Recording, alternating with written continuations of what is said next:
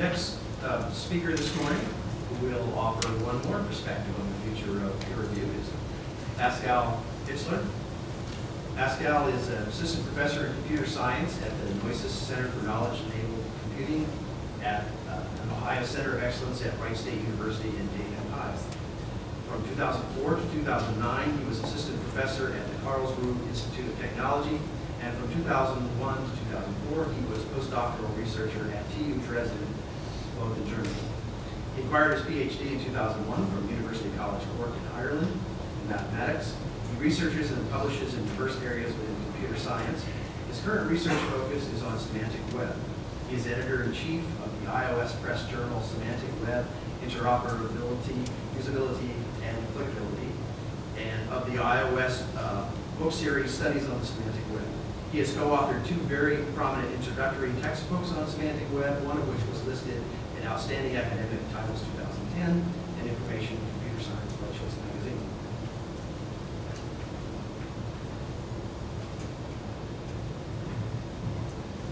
Thank you, Tim.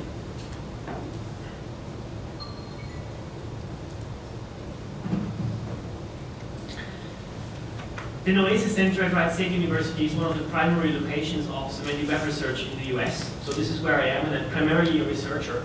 And in contrast to the previous speakers, I have not researched the topic of peer review in depth. The situation which brought me here is simply that we were approached, we meaning me and Christoph Janowicz, my co-editor-in-chief, we were approached by iOS Press about setting up this journal, and so we sat together and well, how do we set this up? And in particular, my co-editor-in-chief is a proponent for open and transparent review processes, and since I have been toying with similar ideas in the past, I was a very happy recipient of these ideas, so it was more about fleshing out the details than about discussing that. And I'm not going to talk about a vision, I'm talking about something we're actually doing. So we had to find a middle ground, because I believe if we would go without anything in between towards the big visions, the big changes which Nick and Jeremy have proposed, that it's probably not going to work. So we need to find a middle ground. However, let me also add here that I found the two talks already very stimulating, and there are a lot of ideas there where I can fully identify with. But we had to get something done, something processable, something which we could start on. So I'm going to tell you about the journal first, a little bit, and then I'm going to tell you a little bit about our review process, which we have implemented, and a little bit about the rationales, and then about some lessons learned from the whole process. The journal is an international journal, it's subscription-based. Open access is available as an option. Author pays both online and print. The open access option is actually important for us because we have a lot of applications in life science domain in the semantic web area, and in particular in some areas of life science, open access seems to be very important. Not so much for core computer science topics, usually. The journal is actually just a year old, so we're very new, we just started out. Other major journals in the field are roughly from 2005. So we've been entering a space with the journal which was already occupied by big players in the field. However, the semantic web research community is growing rapidly and it's spreading out, and there's a lot of industry take-up of the ideas and of the methods. So there was space for more diversity, and this is exactly what we wanted to do. We wanted to add more diversity, more options, more discussions, more possibilities. The journal, as I said, a year old. We have about 90 submissions to date. This is not counting the invited papers by editorial board members for the first issue. Actually, the first issue should be circulating somewhere in the room. About 50 revisions from these papers, and currently we have 10 accepted papers, which shows that we are going for a high-quality journal. And we need to establish that early on, so this is the policy we're following right now. The average review turnaround time is 65 days, which in our opinion is still too long, but I think it's okay at this stage. Whether that's a good measure, I don't know, but our main website counts about 50,000 hits to date, which is about 1,000 a week. top reviewed paper hits. The reviewed papers are available online, and we can see how many hits these pages get. There's 9 with over 1,000 hits. Most of them have 500 or more. We have about 200 Twitter followers, which is not a lot, but this needs to be taken into the perspective that our Twitter feed is extremely boring because it's just an automatic message which our journal website creates and feeds onto Twitter whenever we change something on the website, right? But still 200 people are following that, so happy about that. The second issue will be forthcoming shortly. Condensed papers by some very prominent contributors in the field. We currently have 6 special issue calls posted, so I would think we're running well. We have a backlog of papers which are going through revision processes. So this is probably going as well as I hoped it would. So about the review process. The core idea which we wanted to set up was open and transparent reviewing. And I'll first give you the key ideas which we were implementing, and then I'll tell you about the process, how we do that in practice. The submitted manuscripts are made public at submission time, and the authors are known in that case. Now you could say, if you're just referring to previous speakers, that is a kind of post-publication review process we do because the papers are immediately put online. I'm not thinking of it that way, because there is also a proper publication in the journal. So we publish it only online for the reviewing process. Still, there is already visibility gained there by the authors. The review texts, we solicit reviewers as usual. And the review texts are made public. And the reviewer names are also made public, although we actually have an opt-out by the reviewers. So reviewers can opt out of making their names public if they think they need some kind of protection.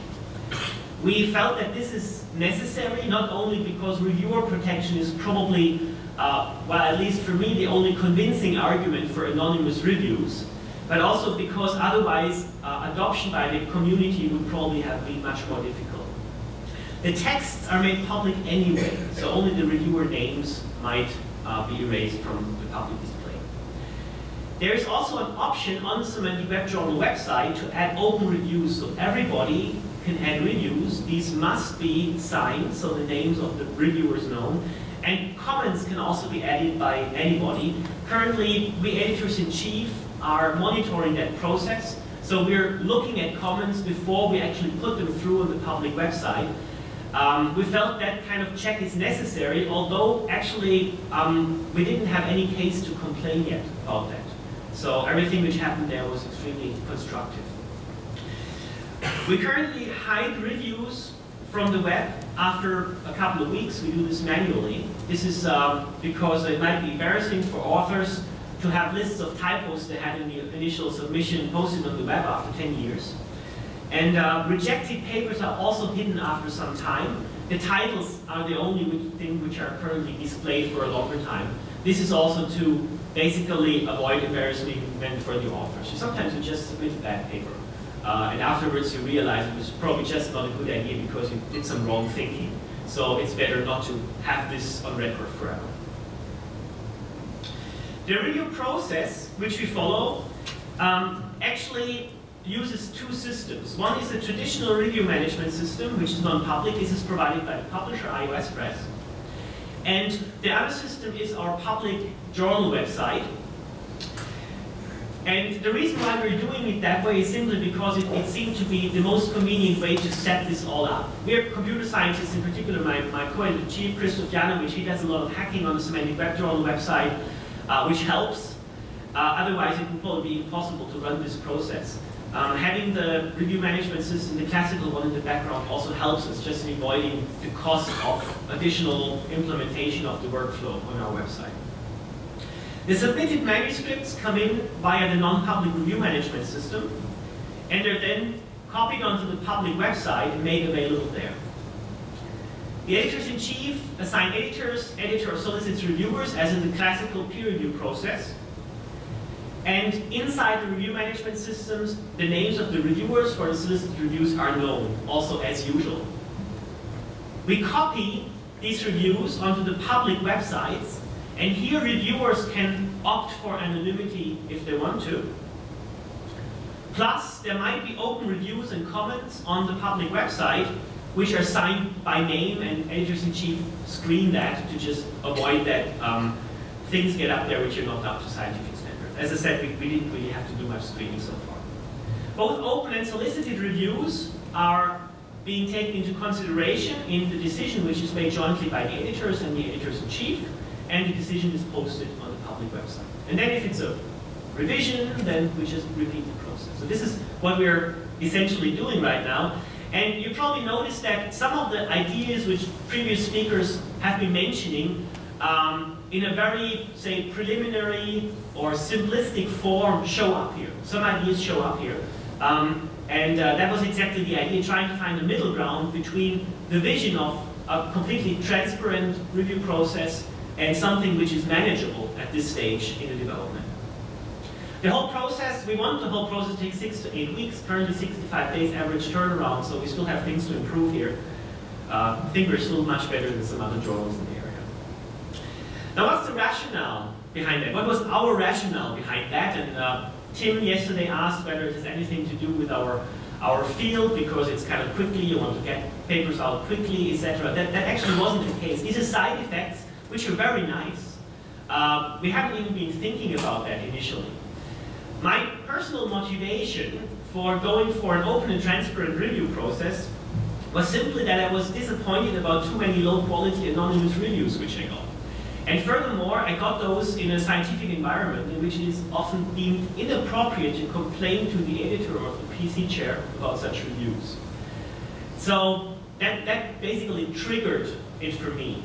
I have the time to just tell you a little story. I got a decision letter, well, if you call it a decision letter, from an editor-in-chief just at the beginning of this week, I think on Saturday.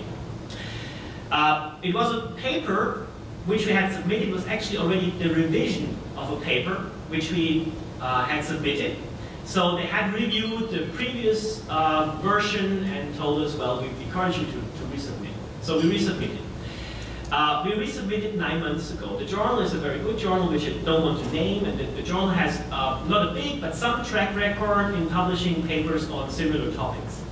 So we resubmitted 9 months ago, and last week, end of last week, I got a letter from the editor saying, sorry, we couldn't find reviewers for your paper, so we can't publish it. Right? I mean, that sucks. After 9 months. Okay, so anyway, so these are the reasons why we thought we want to do something here. Open and transparent reviewing, why? My first answer is usually why not, and there's a lot of general rationales which in particular Nick has been mentioning and also Jeremy, so I don't have to go through all these details. The why not, well, the why not is a bit provocative, right? Because it says, okay, well, why should we continue the old system? Just give me good rationales, give me good arguments. I'm still missing good arguments. We have the traditional system, which is asymmetric. The traditional system which hides the decision process, where you just don't know what's happening. You don't have accountability. You don't have a way to judge the decision process. You have only very fuzzy ways to appeal. So that's an asymmetric process. On the other hand, we're scientists, right? I mean, scientists live from scientific discussion, live from public scientific discussion. So why would you stick with an asymmetric process, which is where accountability is lost, if you can also put up a transparent, symmetric process where we indulge in what we scientists should actually do, namely scientific discourse? So what are the reasons for that? Probably the only reason which I think is a valid argument for anonymous reviewing is reviewer protection. That's probably the only thing I can think of. All others are arguments where I need to see validation. Okay? And in particular for this aspect, reviewer protection, that's why we have the opt-out. So people can opt out. So I believe, yes, this is something which still needs to be in the system somewhere, simply because, say, as a young researcher, if you get a paper from a big shot, you might be careful. Okay. So, What we gain is we gain accountability through transparency because we publish the reviewers' names and the editors' names. We have a transparent process. The editors and reviewers are actually also managed, named on the published papers. The objectivity of our decision process can be judged by everyone because the information is online. Some authors actually do something which we don't ask them to do, namely they also publish their replies to the reviews when they resubmit on the website as a comment to the reviews. So that's fine, we don't ask for that. Yeah? But this is the scientific discourse which you can stimulate that way. Reviewers and editors get some visibility and acknowledgement. Like for example, young but good PhD student could start contributing open reviews, and because it's just very good reviewing, could be promoted to a solicited reviewer and just gain some visibility through that. That actually happens. We effectively avoid conflicts of interest primarily because it's visible. Okay? If the reviewer is a friend of the author, then that's known in the community. So we can detect that easily. There are some studies I've seen which show that review quality is not affected by either procedure. I put a question mark here because I think this is a preliminary result, but it's encouraging. This is one of the arguments I'm sometimes getting from peers who say, well, is this a good idea to have this open, transparent review process? People would be more difficult in being critical in the reviews. That's not our observation. Probably a little bit, but not so much. And there are these studies. And I was actually surprised because my hypothesis would have been that the review quality goes up. And that is still my hypothesis. So this was only one study here. I would think that reviewers should tend to be more careful and constructive and less likely to show strong bias. Would you write a 4-line review if it's posted on the website with your name? Okay, I probably wouldn't. What else do we gain? We stop the reviewer guessing game. In particular, in probably small research communities, or if it's core papers in an area, then if you get a review which is right to the point and discusses technical details of your paper, then you can very well guess who's the reviewer, which adds to the asymmetry of the situation and makes the situation just more awkward. We can even get authors and reviewers into a dialogue if this seems helpful. That happened in at least one case for the journal. So since they know their names, they can even just email each other and talk about it. They might know each other anyway, because they're both researchers in the same area. Good papers get immediate visibility. Most paper pages on our journal website have more than 500 reviews to date. So this is also an added incentive. Lessons learned. We were a bit worried in the beginning when we set up the process of having a chaotic system with author bashing and reviewer bashing and harsh comments, etc. It hasn't happened. The reviewing has been very smooth and very constructive so far, and feel free to go to the website and just verify that for yourself. Look at the reviews. Some are actually quite impressive also in length and quality. Most reviews are actually very substantial and also very constructive, and we did not have any major controversies between reviewers and authors. What is also nice to see is that we've observed major improvements through revisions in the process, so this also works, which is probably an effect of the constructive process. I'm already running out of time. Okay.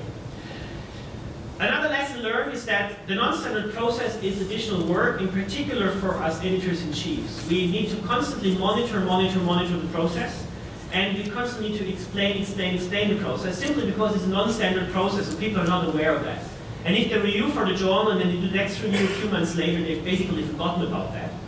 So we need to do that. We also need to manually management the process, which includes the 2 review management systems. We'd like to automate it and need some resources, so we need to do that. So we wouldn't be able to do that without, well, a person who can do the hacking, which is my co-editor-in-chief, and without the dedication and intrinsic motivation we have as editors-in-chief. And like for all journals, the benefits of being an editor-in-chief of a journal which is running well are simply not outweighing the cost in terms of work you have to put into it. So you really need some intrinsic motivation to get this done. The opinions differ a lot. So we notice that we're getting strong opinions from both sides. There's a very small fraction of reviewers who want to stay anonymous. I'd say about 5% of the reviews. We had only one person so far which outright rejected reviewing for the journal because of our process, because that person argued that the process is not a good process for the community. I perfectly accept that, so no problem with that. Open reviewing is rare. I would say about 5% of the papers get open reviews. And on the other hand, some people participate in our journal mainly because of our process, because they like it. And we might have an advantage here because we are web researchers. Semantic webbers, we're web researchers. The web is an anarchistic place where social networks play a role and interaction, everybody contributes. So we obviously have researchers interested in our research area who are also web people. So they just like the transparent, the open, the putting on the website, the discussion there, etc. A few colleagues reported to me being a bit scared about their paper being publicly dissected before being accepted for publication. I can understand that very well. The only thing I can say here is it hasn't happened so far, and I don't think it will happen. So probably as our journal gains more speed, people will see that this is not something they need to worry about.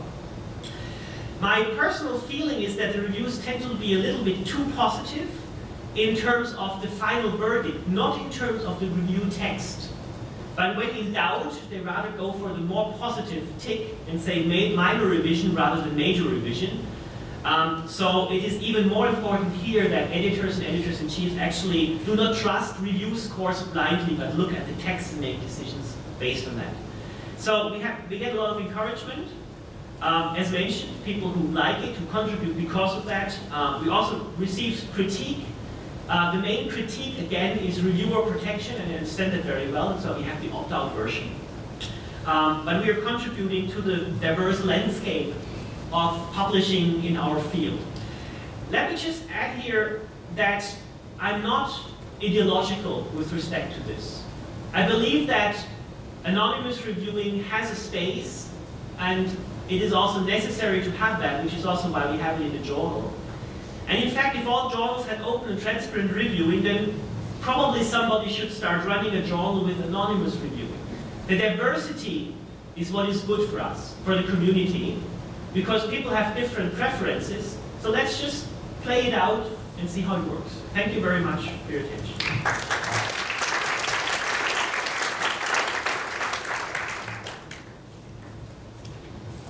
Do we have any questions for Pascal?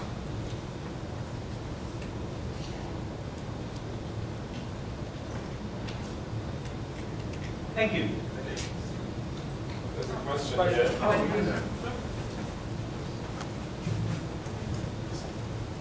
It's just about a minor, just a question about a minor detail. Does the taking down the rejected papers and taking down some of the reviewer comments after some period of time, does that actually accomplish the goal you wanted to accomplish? Because after all, if it's up for a period of time, I mean, it can be archived somewhere, and it may well be archived automatically by Google, if nothing else. So, is there any point to that? Yeah, I believe, well, I certainly understand the concern here. And I mean, since we're in the semantic web area, people know about the web, we're contributing to the journal, they're also well aware of that. So we don't need to point that out to the kind of people we're working with here. Still, I mean, one thing is having things available somewhere by searching for it, and the other thing is having them publicly displayed on our website. Okay? So from that perspective, it is a little bit of protection, but you're entirely right, we cannot erase things from the web. So, perfectly right.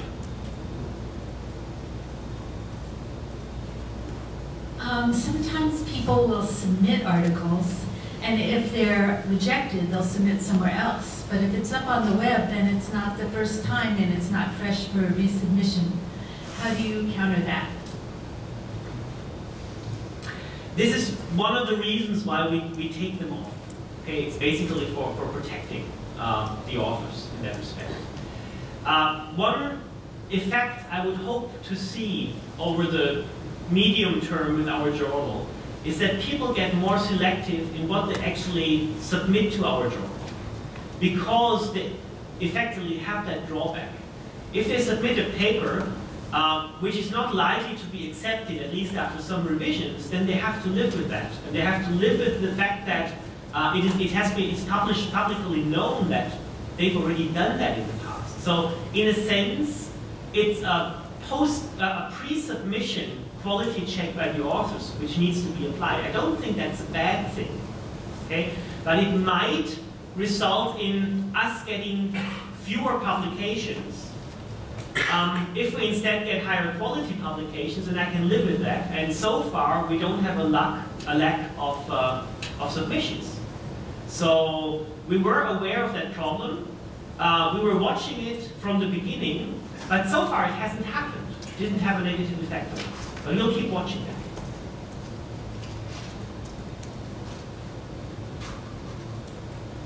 that. Okay, thank you.